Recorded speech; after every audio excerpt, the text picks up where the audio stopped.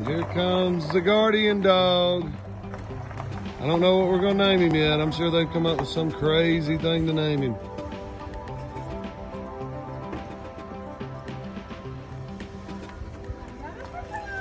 I'm sure Nico's gonna be more surprised than all of us. He's a little jealous. The color of this Great Pyrenees is called Blair Low. A very good friend of mine raises them. And I was just fortunate to be able to snag one of them.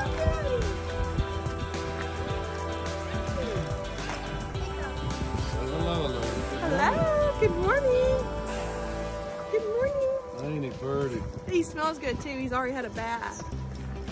Alright, well, y'all come on in and we'll get them two acquainted with each other so they don't want to kill each other. Luckily Nico's still a little puppy, so it'll be alright.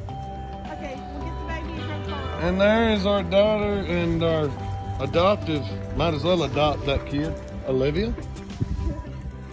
Alright, let's go.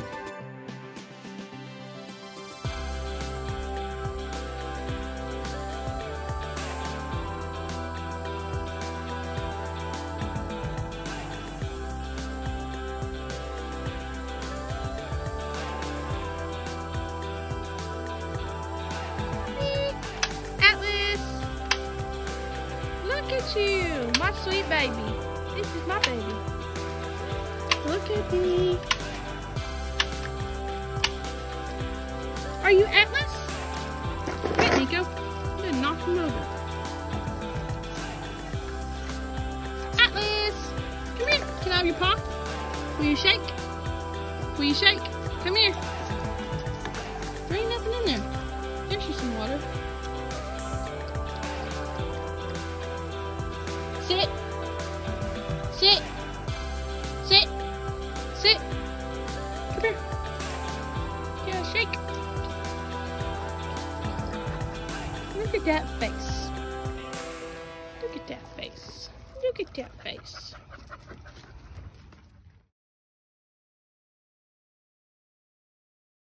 To mess with, they may cut him, but not me.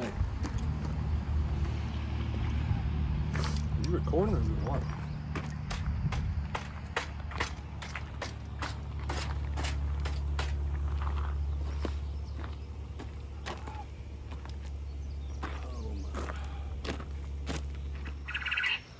Good afternoon, YouTube family.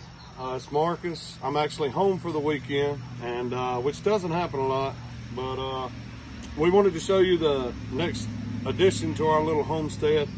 What we have here is our new quail family that just entered our homestead.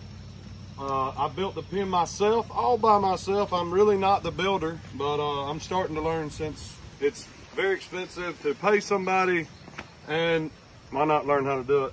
But what we have is 60 inches tall. It's 54 inches because I didn't feel like cutting the, I had four pieces of 2x2s that were all the same length.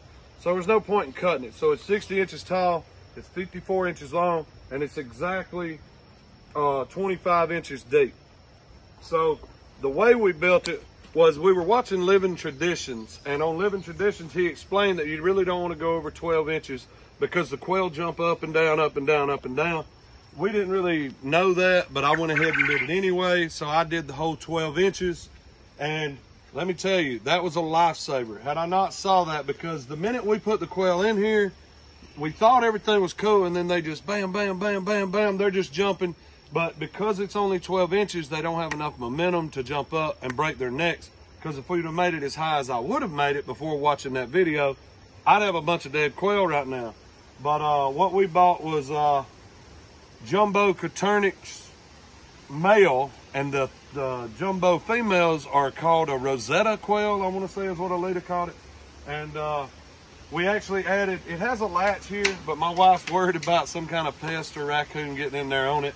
So I added the little bungee cord just for extra securement for my wife, in case the raccoon was able to raise it and lock it. He can't pull it open because the bungee's going to stop it. So that's why that's there. Okay. Now, I did the natural bedding with hay on the inside because I have seen people complain about the feet on the quail. and their feet get damaged because of the hardware cloth. I like 1/4 inch hardware. Also with the hay, I can just rake it all out, and mostly all of it comes out pretty good, and then you can just hose it if you needed to, but it cleans up pretty well. But it's actually 12 inches high, as I explained, because when they jump, and they may jump while we're sitting here, but they've been getting used to us pretty good bit here right now. But I mean, as you see, they have their water, they have their feed, and they're a great addition to our homestead. And let me get a close up for them. And then there's some of our ladies. And there's our big male on the right, and our other 2 ladies here. And give the camera back. All right, as you see, it'll still hold quite a few quail. But we started out with 6. We went to a thing called Taco Bet here that we have always wanted to go to on Sand Mountain, and it was really fun. And we saw a lot of animals. We got to meet new people. And so yeah, we added something else to our homestead. Now we decided to bought more, but we're gonna raise our own and incubate them too. So, but right now we're gonna enjoy the 6 we got. We may buy 6 more. I'm not real sure when we'll be able to go back, but I just wanted to show y'all the whole structure is built out of 2x2s because it's really lightweight, and we use 1/4 inch hardware cloth, top, bottom, sides, everything. They have 10 on top, which gives them, you know, a weather guard. And we had a pretty good bit of rain just a while ago. So, and I'm looking in here and all the hay's dry, so we're pretty happy about that. And we'll take all the hay out and all their poop and we'll compost it. So it actually benefits us in more ways than none. And if you'll film down here. Now, the bad thing about quail with a regular feeder, if somebody hasn't told you, that's a lot of wasted feed. But with the wasted feed, a quail will stick his head in his feeder, just get him a mouthful and sling his head left and right. You're gonna get a crazy feed loss. We're gonna build the one where the Tupperware bowl has a PVC pipe cut in it where they stick their head in it. When they bite it, they shake their head. Living Traditions actually has really helped me on this build for sure. It's probably not ideal to his perfection. He's a lot better builder than I am. But I'm very happy with this. The idea about it only being 12 inches really saved our quail when we first transported them into this. And yeah, so once we get the seed waste taken care of, we'll be pretty good. But one thing we have noticed, they make a beautiful noise that it should be in the background.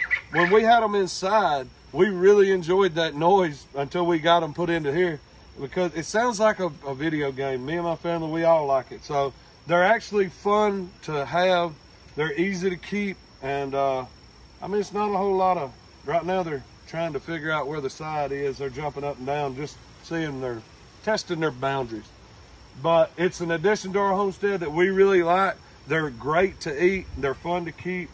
And hopefully we get quite a few eggs. I just wanted to show y'all that little bit of addition. And I hope y'all have a great day. And thank you for watching. Please like, share, show to your friends. Comment if you'd like to. We love comments. I hope you have a great day.